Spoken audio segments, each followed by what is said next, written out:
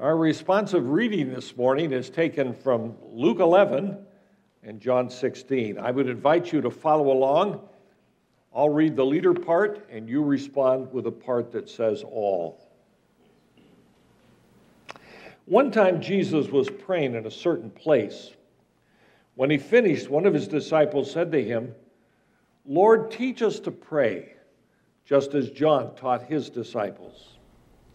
Jesus said to them, "This is what you should pray. Father, may your name be kept holy. May your kingdom come.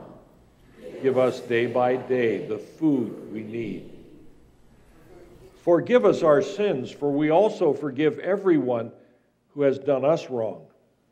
And do not bring us to hard testing."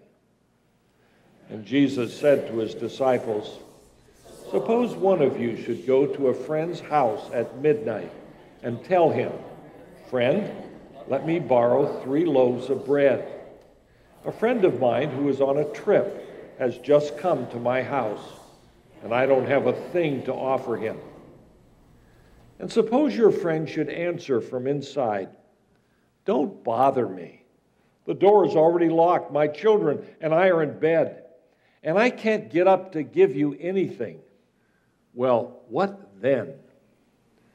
I tell you, even if he will not get up and give you the bread because he is your friend, yet he will get up and give you everything you need because you are not ashamed to keep on asking.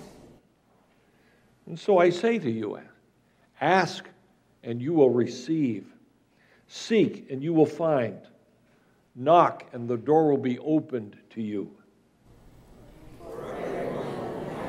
Will receive, and he who seeks will find, and the door will be opened to him who knocks. As bad as you are, you know how to give good things to your children. How much more then the Father in heaven will give the Holy Spirit to those who ask him?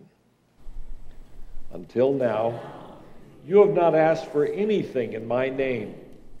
Ask and you will receive, so that your happiness may be complete."